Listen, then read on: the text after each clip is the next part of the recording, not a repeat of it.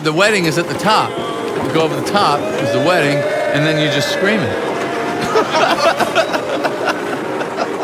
Well, even if you make plans, you never think you're really ready. Hello everyone, we're the Heart Dogs. I'm Janoka. I'm Anthony. And welcome back to our channel where we like to discuss family, finances, and fitness. And this is the Heartrimony. So the topic for today is how to get on the same page financially, especially when your views of money differ. So I'm a huge Dave Ramsey fan. If you don't know, he's the old white guy who's just doesn't believe in debt. I'm obviously not an old white guy. I'm not old. I'm not white. But he keeps it real, and he always talks about just getting out of debt and staying away from debt. And that's kind of how our financial journey kind of got started. Right. So I was gifted his book, years ago by my dad. Read maybe 4 chapters, put it down, and then Tony picked it back up 2016. And we did his class. Now, I'm not against Dave Ramsey. I'm just... So what are... I like to take things from different areas. I don't think it's his way is the only way. That's the difference. And I don't think his way is the only way. I think his way is the right way. One of the right ways. Okay. But big thing, like, so in regards to finances, you have to be really honest. I mean, some people don't combine their finances. For us, we do. That's what works for us. We combine our finances. But like one of his steps is to, if you have a certain amount of money in your savings, just throw it at the debt.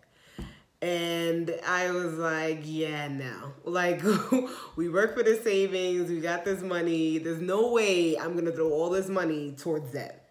It's just a mental thing. It is. That's all it is. It's mental, yeah. And Tony's like, yeah, let's just throw it. Just do it. I'm like, It's kind of like bungee jumping.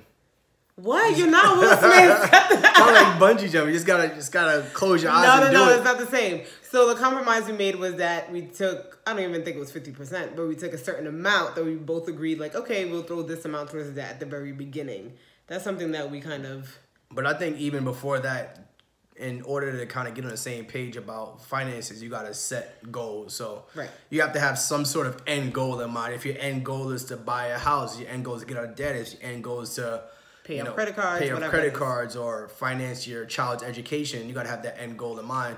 And that's kind of what we started. We said our end goal in mind was to get out of debt no matter how we do it. That's the end goal. And we put a kind of a timeline on that. And we said, well, our views might be a little different, but it was like, that's the end goal. We got to figure that out. Our views be different. So other part of it is Tony is like, okay, we have this goal. This is what we're working towards. And let's keep chopping away at it. We're going to go. And I'm like, well, I want to enjoy life while I'm doing this.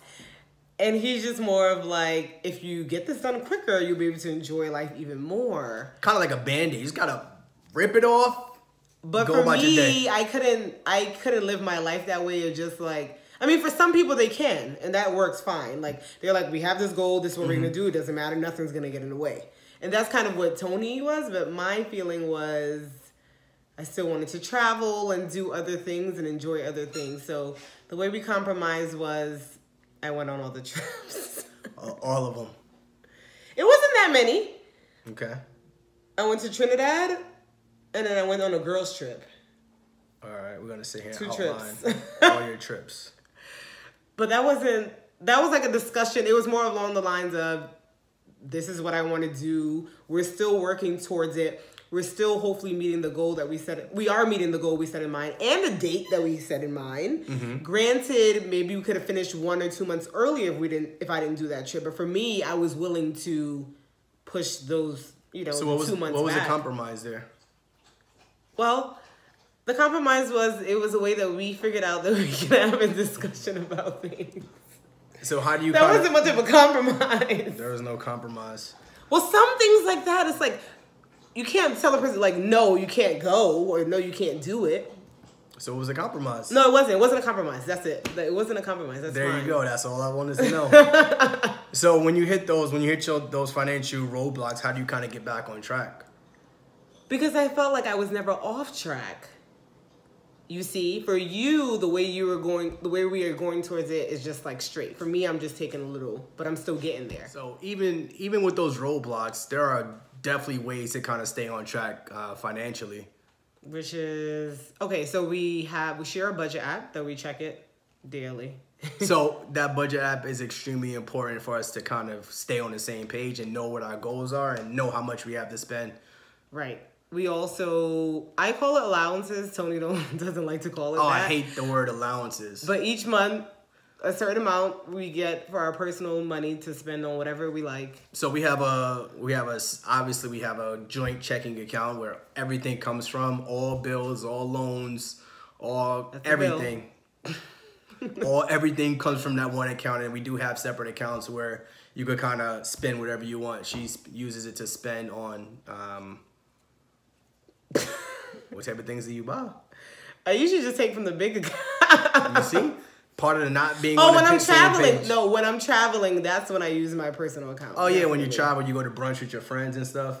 When I have people in town, we go to the bars, and that comes out of our personal account because it has nothing to do. But if we're together, we can take it out of the main account. So I try to do a lot together. Yeah, that's a good family hack right there. Exactly. Bring your significant other to go out so you could spend the family money. What else do we do to keep on the same page? The budget. Budget's important. Discussions, I guess. Our budget meetings are very important too. Oh yeah, we do have budget meetings / family meetings.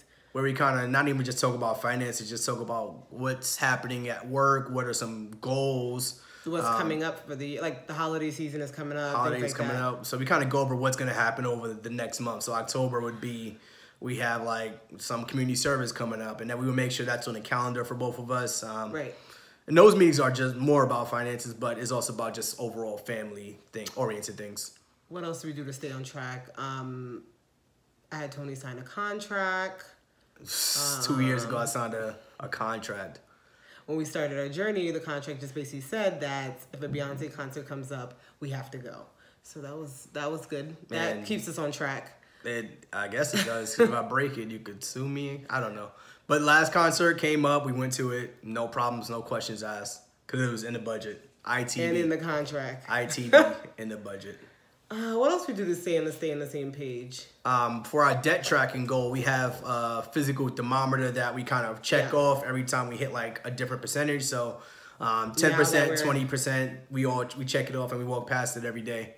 Yeah. So we kind of monitor that on a... And even just in regards to the budget, if something comes up in it that one of us don't know what it is, we're just like, hey, what's this whatever from Amazon? It's like, oh, that's that. All right, know where to put it kind of thing. Yeah. So those are the times those are some of the ways we kind of keep on the same page financially, just to make sure we're monitoring what's happening and we know where we're going in our future financial goals. And it's just a matter of we both have this one goal. Our goal is paying off debt by a certain time. And we're just working towards it. As long as we get there. You could walk, skip, jump, swim. Right. As long as we get there, then we're all good. Let us know some of the ways that you work towards your financial goals, whatever it may be, writing it down, budgeting, whatever. And if you're in a relationship, how do you keep the other person motivated or on track? Keeping each other accountable. Yeah. Thank you for joining us. Come back another time. Peace.